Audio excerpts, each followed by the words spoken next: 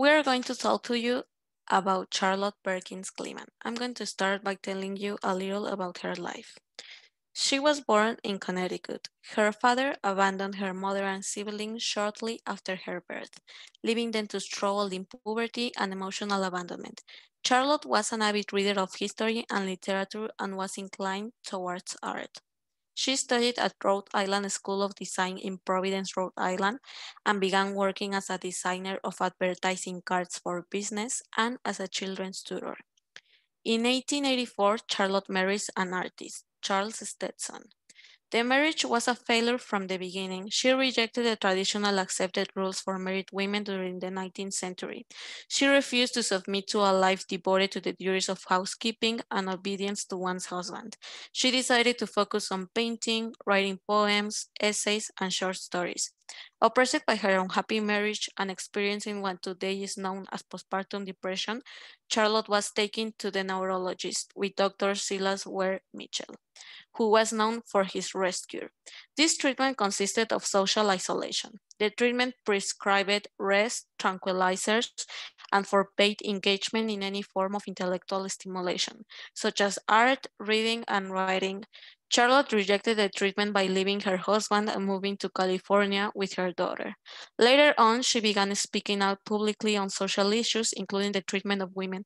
In 1900, she remarried to George Gilman, who was supportive of her social and political views. This marriage was happier than her first. Once married, she continued her crusade for women's rights by writing for several feminist publications and lecturing on repression of women. She also lectured on the topics of poverty, healthcare, civil justice, and labor rights.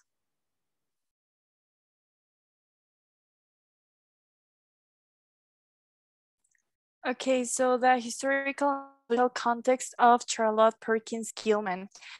Even though she started with the writing in the late 1800s, she was positioned into the modern period due to her unorthodox ideas. But in this case of history, she was involved in this modern period into struggles of power. In this case, they were two world wars, a Cold War, a lot of protests and movements within also destructive issues in science, in this case, like the atomic bombs, and also a lot of participation and involvement within the government. In this case, an example would be Margaret Thatcher, and next prime minister from Britain, in this case. Her type of writing in her books, she was always like cataloged to talk about women being underestimated, a lot of mental health, and an utopian thinking. She was such an inspiration at that time because she led a groundwork for future feminists. One example could be Kimberly Crenshaw. She was also an important activist that was always super defensive of the women's civil rights. And as I formerly said, her books was always led to unorthodox and dominant ideas because she was always like shaping the movement of women's suffrage and rights, a lot of mental health, because she, like her type of thinking, it wasn't common at that time with the patriarchy mentality from that area that, oh, women always need to be delicate and etc. etc. And she also attended to several physical protests and literary movements because she was super involved at the time with that type of thinking, the type of thinking she expressed in her unorthodox books.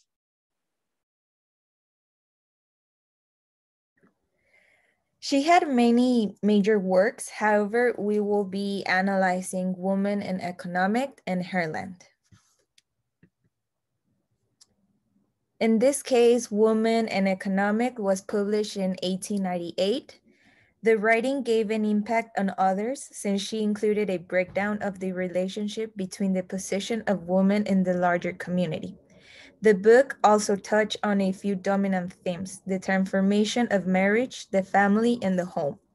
She also shows how, in order to survive in this society, women must change their cultural identities. And she demonstrated how women have been forced to become dependent on men. In this case, a famous quote that we choose was this one: "There is no female mind. The brain is not an organ of sex, as well speak of a female liver." In this case, she shows how to reject the label of feminism and instead adopt the term humanist, believing it important to promote justice for all. And in her land, she wrote it in the United States and it was published in the 1915. And Gilman makes an important lesson in this major work as she shows the society is unjust to women and does not allow them to achieve their full human potential. She also creates in the story a means of equality for the man and at times sends a theme of women being superior to men. In contrast to the world where the men came from, they feel weak compared to the women of her land. Gilman explores women reproductive control and its benefits through her land. And we chose this quote: "Why this is a civilized country, in protest, there must be men." In this quote, she shows how men assume that women are not able to grow on their own, and they go as far as to suggest that women will be too jealous to succeed. So thank you for watching our video. ¿Cómo se?